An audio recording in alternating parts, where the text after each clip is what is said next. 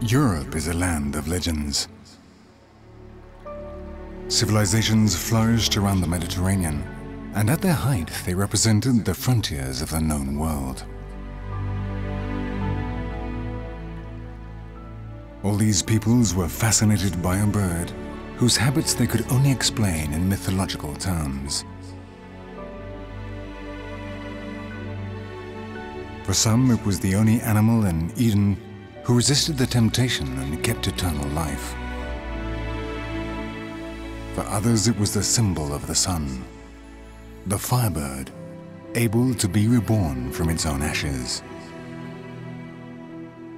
This bird has been on the earth for 10 million years, and it is still here, in the south of Spain. 7,000 years ago, in this Andalusian cave, a prehistoric artist painted the unmistakable profiles of the phoenix.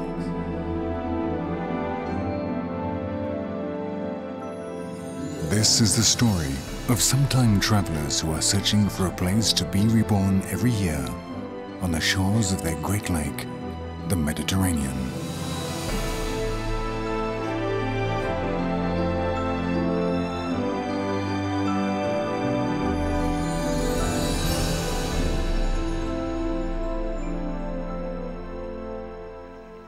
Today our phoenixes are found in the south of Spain in the Atlantic marshes of Doñana. They are the greater flamingos, the largest of the world's 4 flamingo species. Their common name comes from the Latin word flamma, meaning flame, and the scientific name was given in recognition of its legendary character, Phoenicopterus, the phoenix. They live in the south of Europe, the southwest of Asia and Africa. Despite the fact that they are found far apart, there are only few breeding places suitable for them.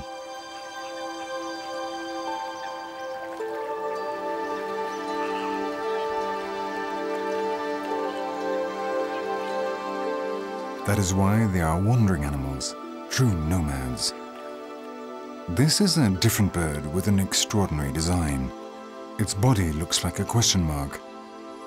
If the ancient peoples who made it into a legend had known of its biological reality, probably they would not have believed it.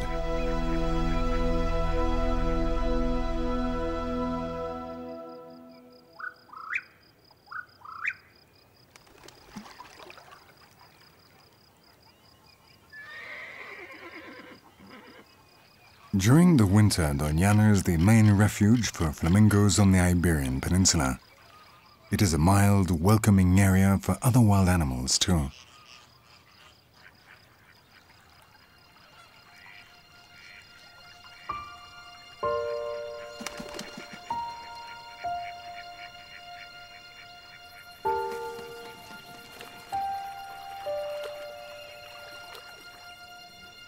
Some white storks try to breed while others are passing through on their way inland.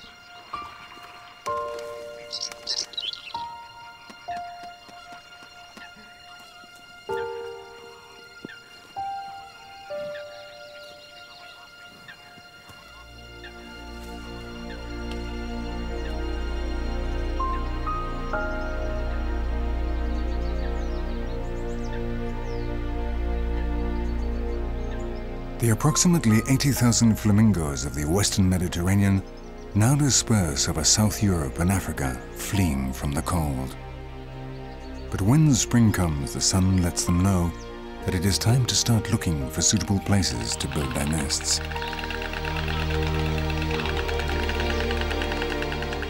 They know that this may take some time, but they're not in a hurry. They can live to 80 years of age, and they know how to wait. Doñana is the place where a great river meets the sea. The Atlantic is deep here. The Guadalquivir River floods a marshland protected by an unspoiled beach that is more than 30 kilometers long.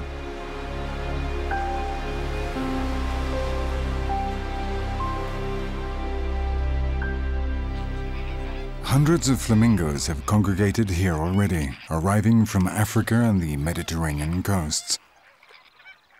All are looking for the same thing, a space to breed. It has been a wet year, and so there is plenty of food. And it is possible that one group or another will try to nest here, as they have done in previous years.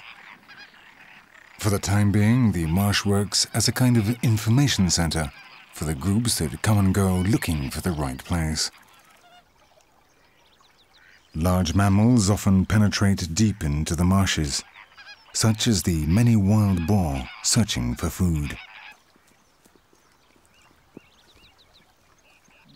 They have become diurnal, and they devour all that comes within reach: eggs, chicks, and even water birds that they manage to catch.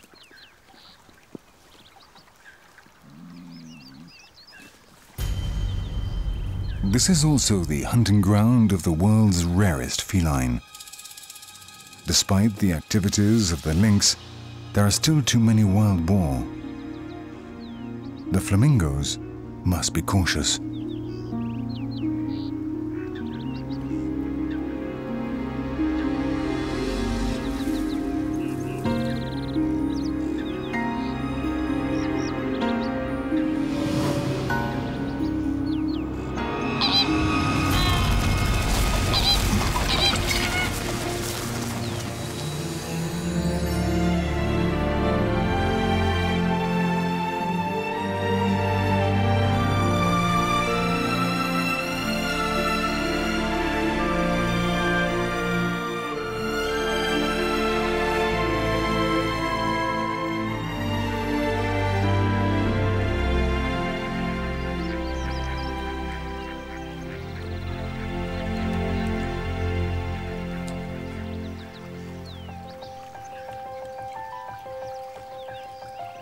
Almost every day, groups leave Doñana. We begin the great voyage with one of them.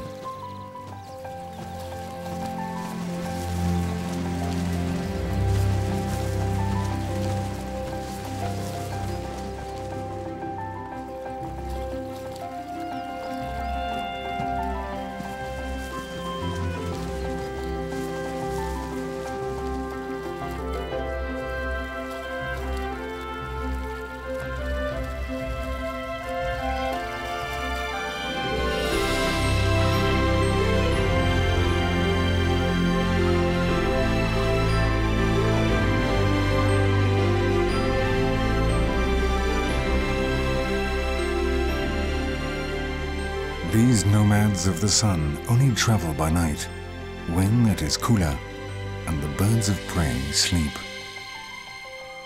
Thousands of flamingos cross the darkness, as if they were part of it, to travel hundreds of kilometers searching for the Eden that, according to legend, they never lost. Not all the groups follow the same route. Instead, they make their own decisions according to the age and experience of their members. There's a string of wetlands along the Mediterranean coasts of Spain and France that are potentially ideal for nest building. But these are unstable ecosystems, ephemeral sheets of water that depend on the rains. The flamingos have been here before. They are nomads who only have each other, always ready to fly together by the light of the moon once again.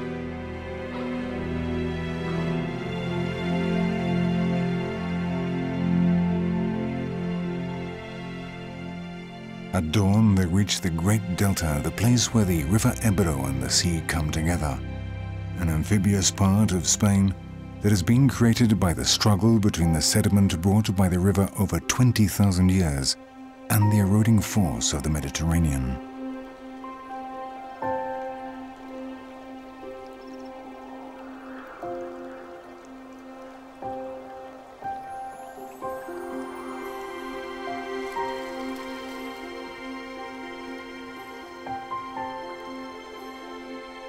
Right by the sea, the cordon of coastal sand slows down the force of the waves, meaning that inland there are calm pools which are home to one of Europe's greatest refuges for aquatic animals.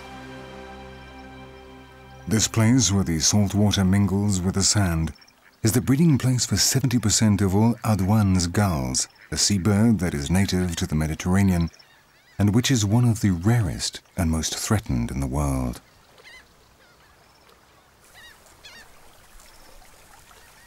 A flock of flamingos spreads over the distant lagoons and coves to rest and recover their strength. The extravagant anatomy of the flamingos is due to their feeding methods, which are unique among birds. They filter food like whales, trying to trap the greatest possible number of a very small animal, the brine shrimp, small invertebrates that live in their millions in shallow salt lakes, muddy and highly salty places that almost no other animal exploits. The phoenix is the perfect machine for finding, capturing and digesting these tiny animals which live in such special places, and their color is due to this.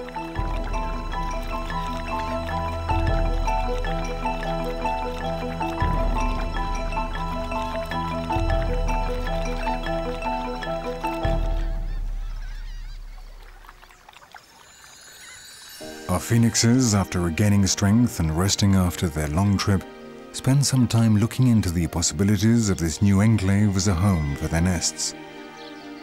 The best area for them has long been used to extract salt.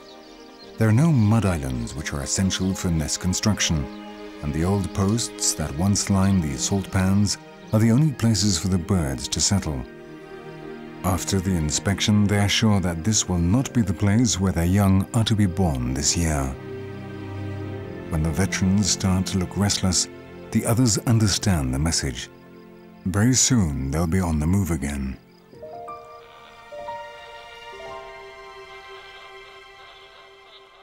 When the sun and the nomads are the same color, the search will continue.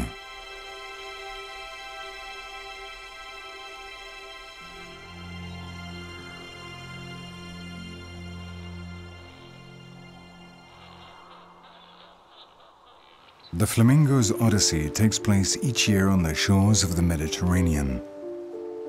Most of the coast is not right for them, and so they are obliged to fly further and further to find their scarce oases. After going north without success, our band of nomads now returns along the coast to the south, flying over the inhospitable landscape of the most important volcanic massif in Europe. Here at Cabo de Gata, a Roman salt works, provides the shallow water that these traveling birds are looking for. In the darkness of the night, these flamingos can distinguish from the air how many of their kind are there, thanks to the light pink that stands out against the dark water. In this way, they decide whether to stay or to continue their flight. It is an information and aerial reconnaissance system that is vital for them, more proof that their color is a tool for survival.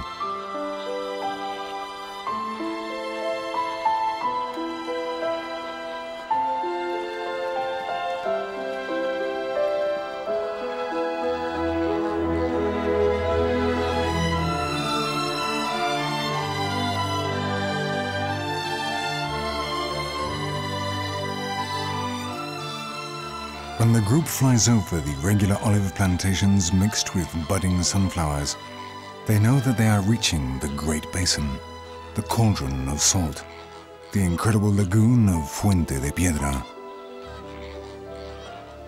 It is a place flooded with light and which will play a crucial role in the lives of our phoenixes.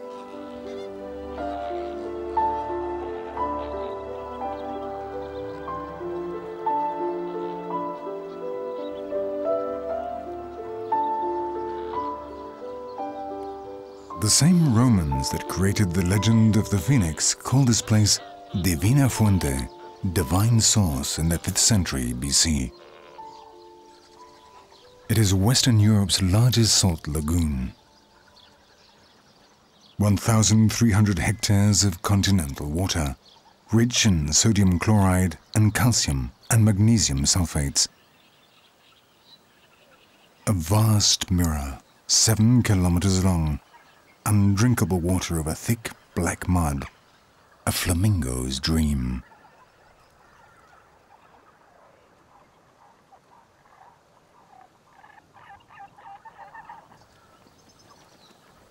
While the flocks arrive, all know that the search is over, because they can see their companions performing the Great Red Dance, the group dance that synchronizes mating so that the whole colony breeds at the same time.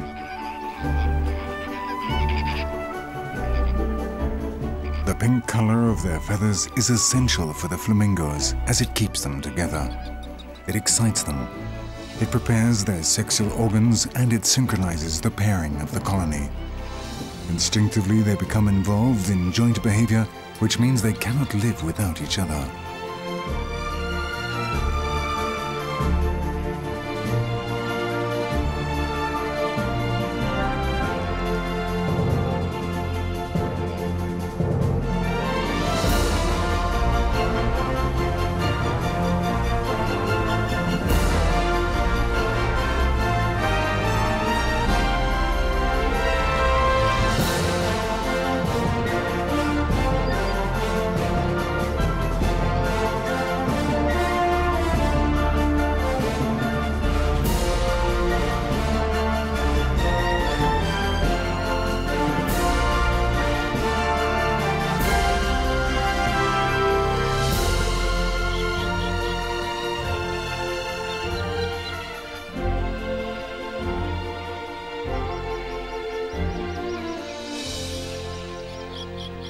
But this small individual seems to have come to the wrong party.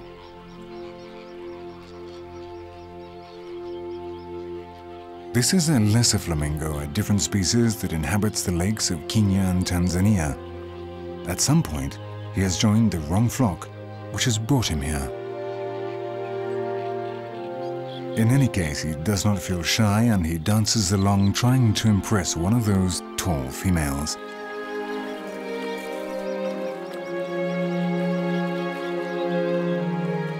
But in the colony at large, even for the males that can match up, it is not easy to get a female to bestow her favors. Courtship can last for hours.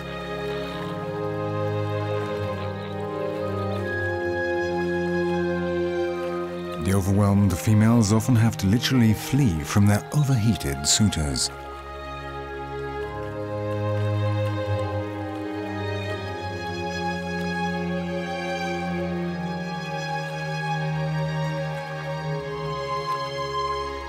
There is another problem.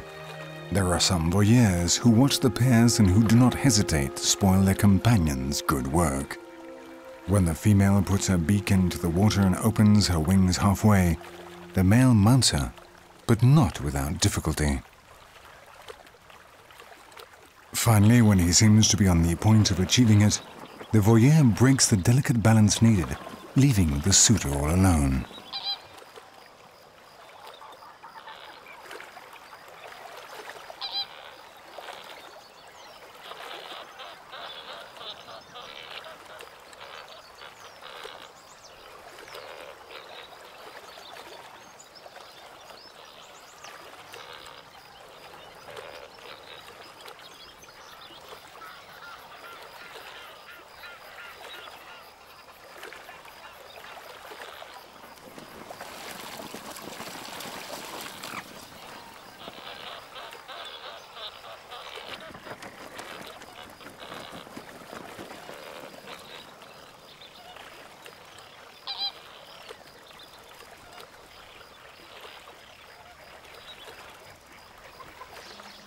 The final moments are less than graceful, but it has been worth the effort.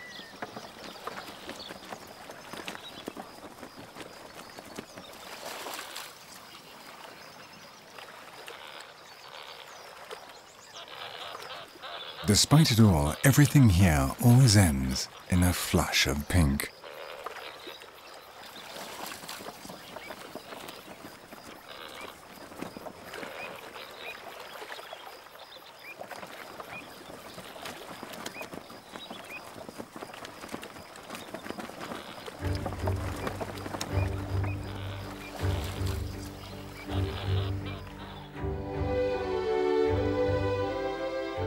This year, too many flamingos have come to Fuente de Piedra.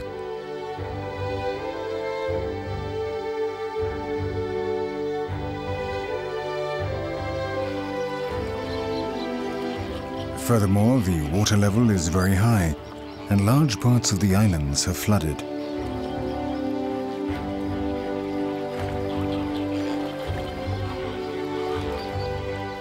Most of the great colony's nesting plots are already occupied, and late-coming groups are still arriving.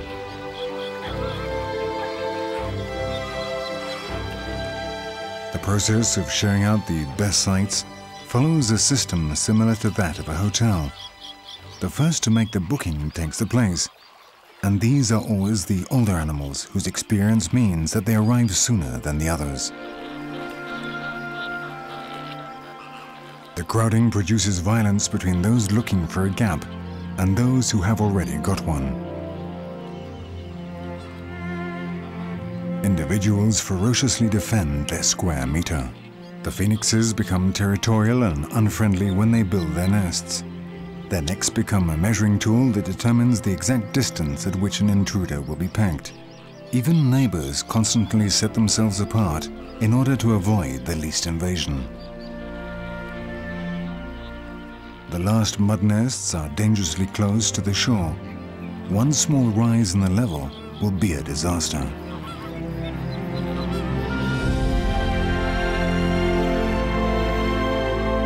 In these circumstances, a recently arrived flock, mainly made up of young adults, decides to leave to breed elsewhere.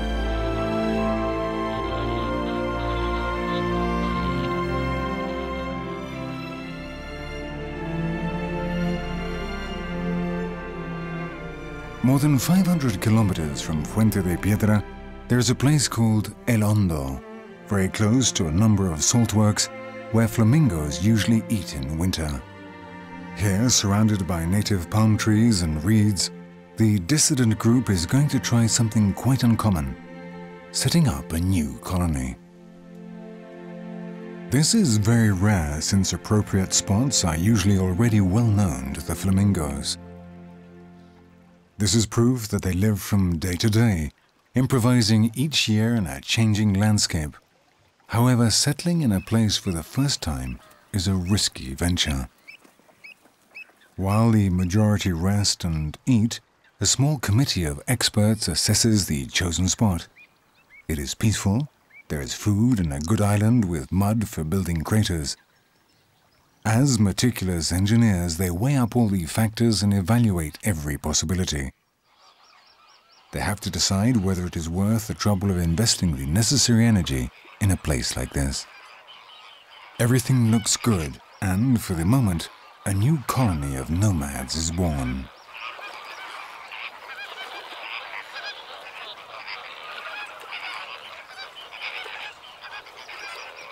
Shortly afterwards, they begin to build the first nests. While those who are still single begin their dance, there is no time to lose.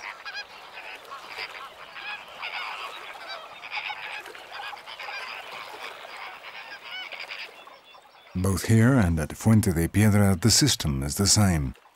The idea is to build a small crater, a few centimeters high, to shelter a single egg. Thanks to the mud, when it is hot outside, in the cavity it can be up to 20 degrees less. Soaked, the damp mud produces an evaporation effect that cools the egg. Meanwhile, what interests those who have no partner is the dance.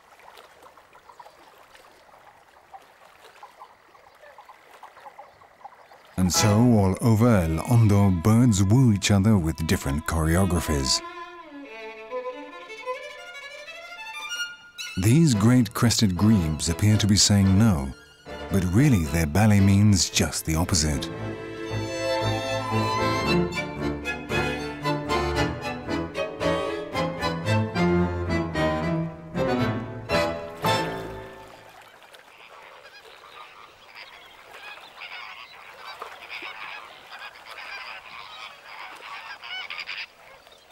Shortly afterwards, in the recently founded colony, the females have laid an egg of about 150 grams, and they have immediately gone to eat to recover from the effort, leaving the male to incubate the egg for the first shift, which could last 6 or 7 days.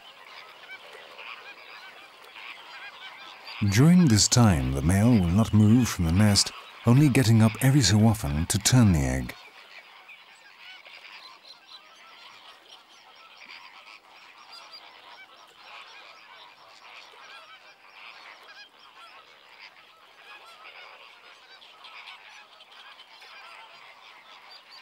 The males are loyal to their family, even from one year to another.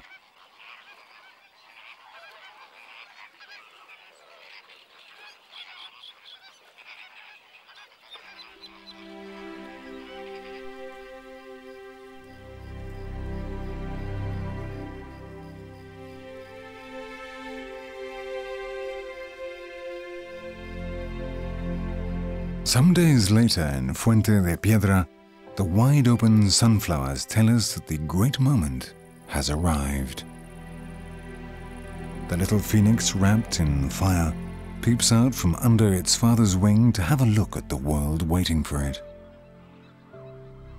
The same powerful wing that traveled hundreds of kilometers using the strength of its muscles now gently protects the trembling white ball. The hatching coincides with the splendor of the sunflowers. As it is the flower of the sun, so the flamingo is the bird of the sun. From this time onwards, as the sunflower loses its yellow color, the little phoenix will undergo the opposite process. When the sunflowers go dark and bow their heads, the phoenix must already have its first pink feathers, or it'll die. It is a race against time, a contract of colors. The little phoenix stands up straight at the top of its volcano, still showing some of the ashes of its rebirth.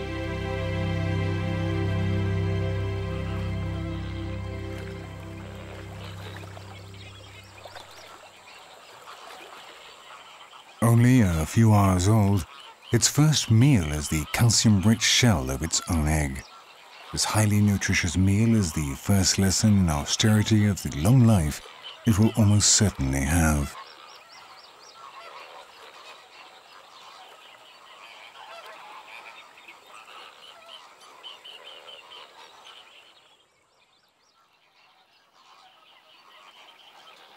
At the new colony of El Hondo, the young have also hatched. The chicks' first 10 days of life are a critical period for their parents, since both remain close by, hardly eating. After this time, the weak pink legs of the young become covered with black hide, resistant to the salt. They can now come down from their private volcanoes and join the others.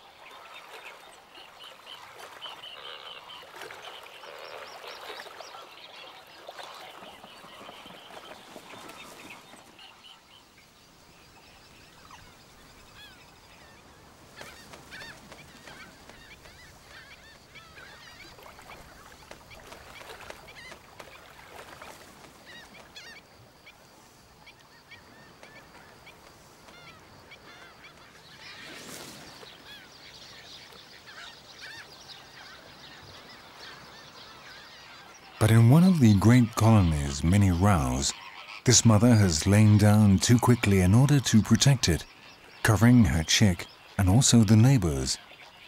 When the adult bird rises, the foreign chick thinks it is in its own nest, and it fights with the native over the eggshell sweeties.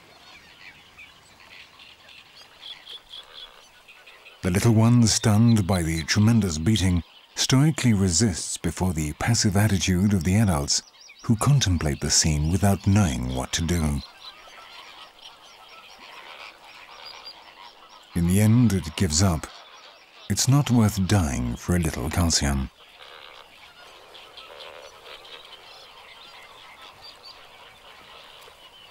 Nevertheless, the egg is not enough. Soon the chicks start to cry for more food. The adults listen carefully because they are learning the sound of their young's voice, that special sound by which they will recognize them in the future.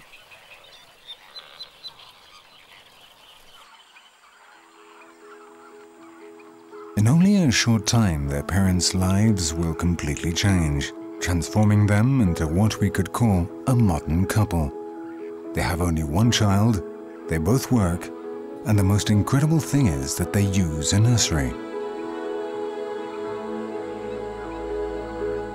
The two members of a couple often go off to find food at the same time.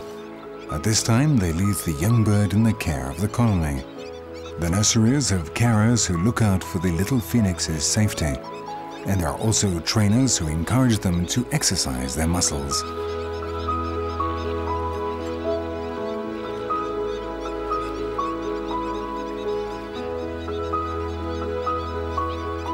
The nurses have to keep order by severely punishing the naughtiest members of the class.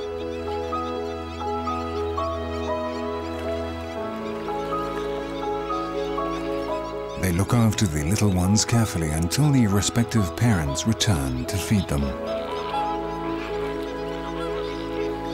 Second lesson: social life is crucial for a flamingo. You must learn to behave appropriately.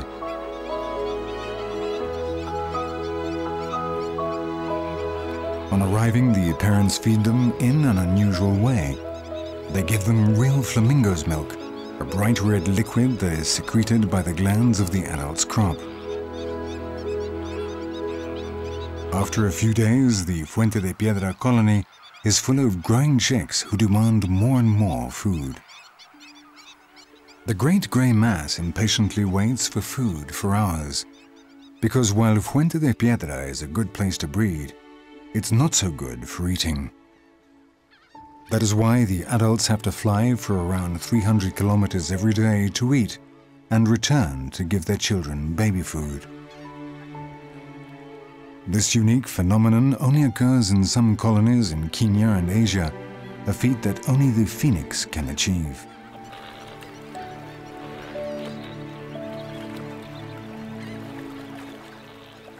Every afternoon at various places on the lagoon, individuals meet at the terminals for departure to far-off destinations along the south coast of Spain.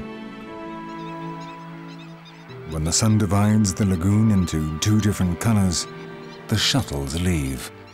At a signal from the most experienced, the flights take off.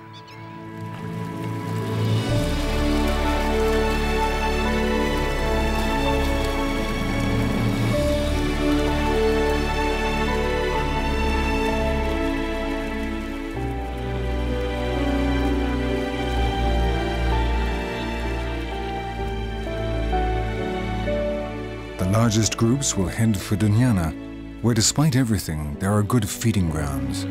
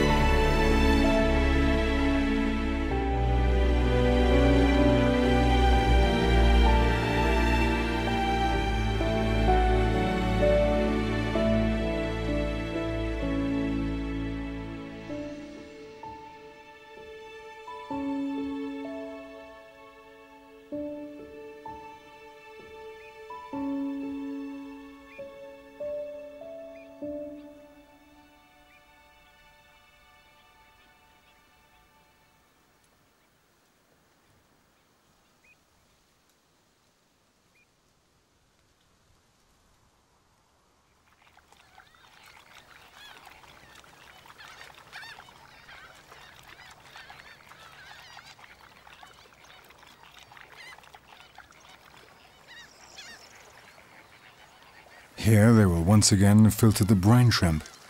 They must eat to produce the milk that their young need, flamenco milk. This red liquid from the adult's crop is 1% blood from the adult bird.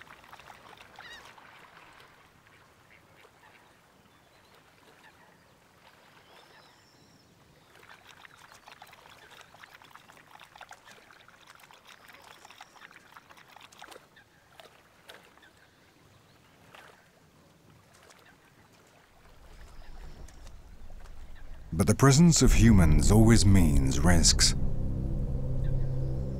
Some time ago at Doñana, our phoenixes lived through difficult times. The lack of responsibility of man meant that tons of heavy metals were poured into one of the rivers that feed into the marsh. In a system like Doñana, the pollution spread like cancer, and the same channels that carried water bringing life also carried the seed of sickness everywhere.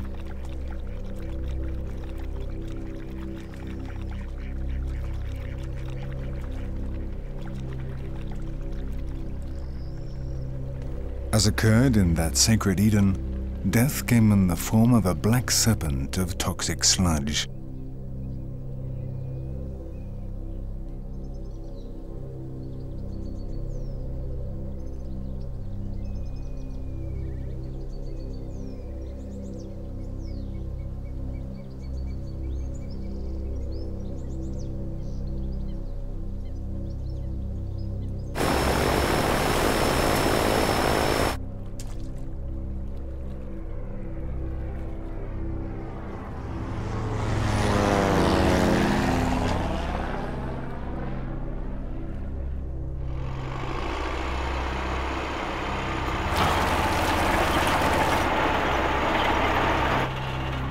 The machinery that tried to lessen the tragedy opened and closed dikes all over the marsh.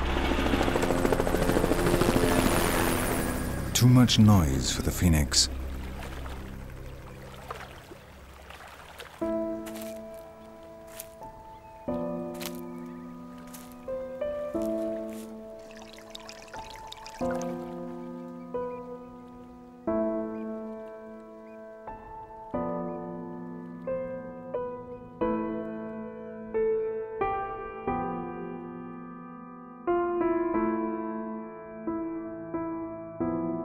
For many of them, their long flight finished then.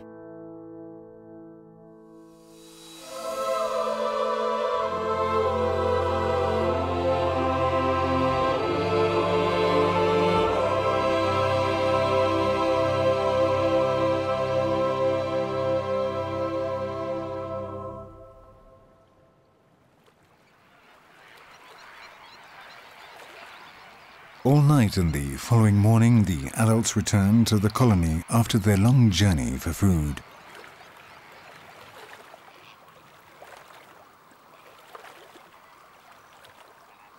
The great grey mass impatiently waits for food for hours. On returning, each adult must seek their only child in a sea of large, hungry chicks who would not mind being fed by the parent of another. In the midst of the shouting, they recognize the particular sound of their chick's voice. They only feed that one.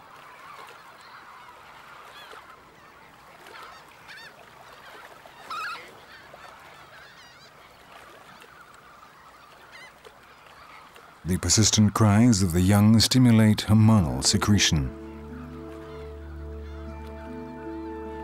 Flamingo milk does not come until the crop is empty of food, and so the two never mix. This is not then a regurgitation, but rather a true milk that is red because of the canthaxantine that gives the adults their pink color. The alkaline water, the unusual food, the strange beak, and the ability to nest far from the food source have meant the evolutionary development of the production of milk in the crop. The system works because the flamingo only lays one egg. It would not be a success with more hungry beaks.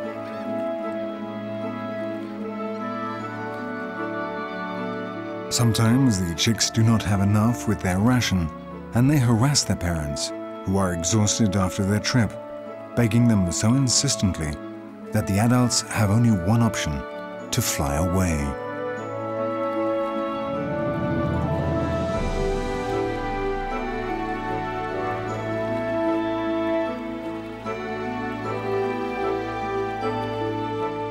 At this point of the breeding, there are enormous 50-day-old chicks mixed in with other smaller ones who will certainly have problems to develop in time, before the cold returns.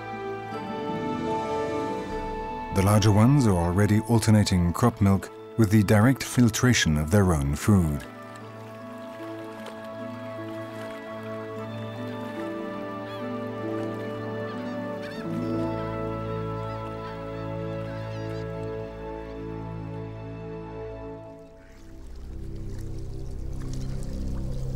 This summer morning, man has entered the lagoon.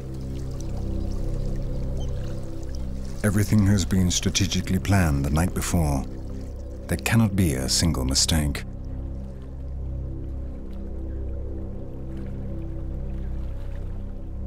In complete silence, like shadows, the beaters close the circle while the flamingos have already become aware of the maneuver.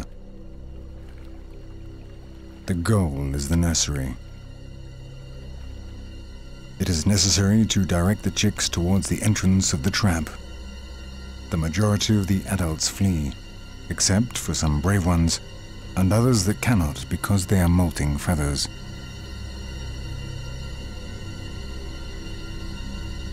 The situation is very tense. The adults inspect the only exit. They don't like it, but it is too late. The grey horde does not obey their leaders, and it advances towards capture.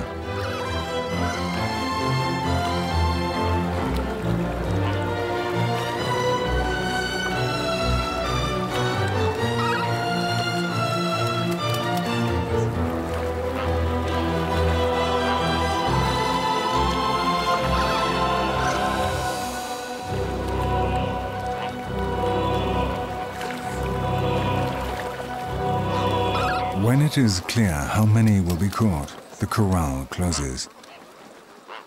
Luckily for the flamingos, these are not poachers but biologists and vets who carry out a meticulous annual operation to ring the chicks. In order, the specialized carriers bring their chick to the different pieces of equipment that apply the rings. They take morphometric measurements and they check them over quickly.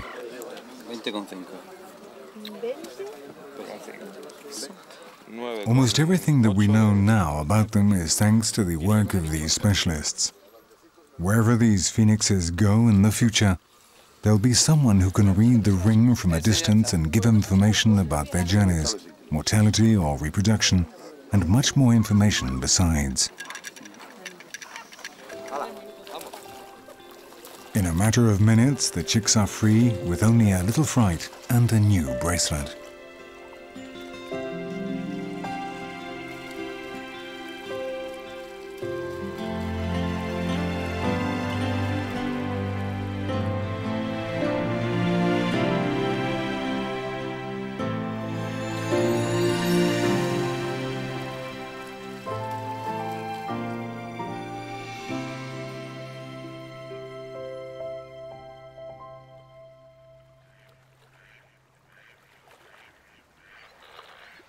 The large chicks are already more than 80 days old, and their feathers are starting to look good.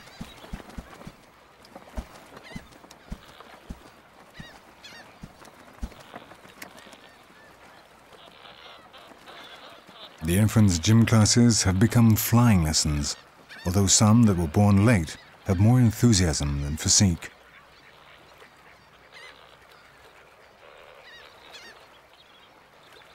The powerful motors of the breast muscles must become as strong as steel before they attempt to take to the air.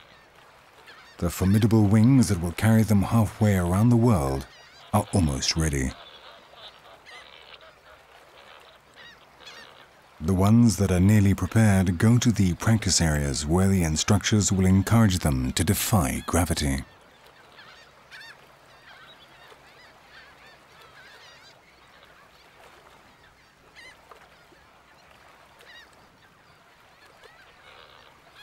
Almost playing, almost without meaning to, the first rise a few meters without daring to continue.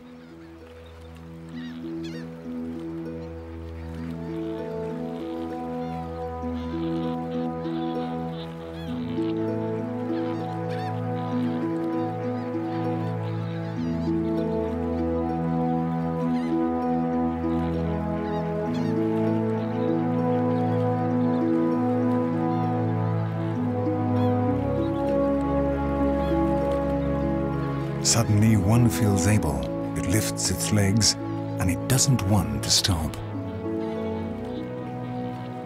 The pink phoenix stripes are now showing under its wings. After him, some of his companions feel ready too. It is the hour of the phoenix, the triumph of the new nomads, the takeoff of the white shadows, who will travel through the nights of Europe and Africa over the next 50 years.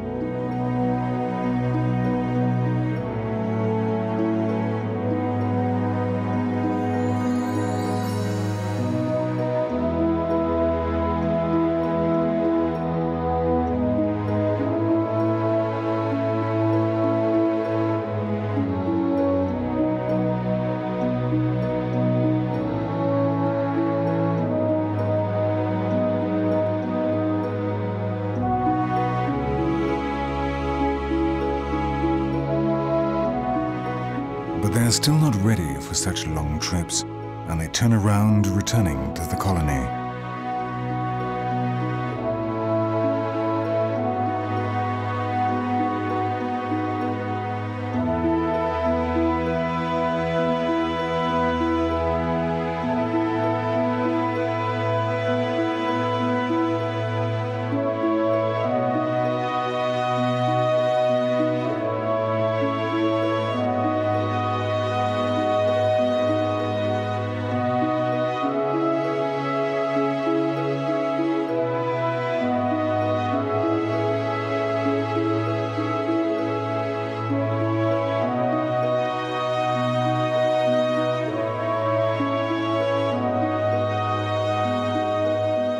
From today, they will receive less red baby food, and they will filter their own brine shrimp.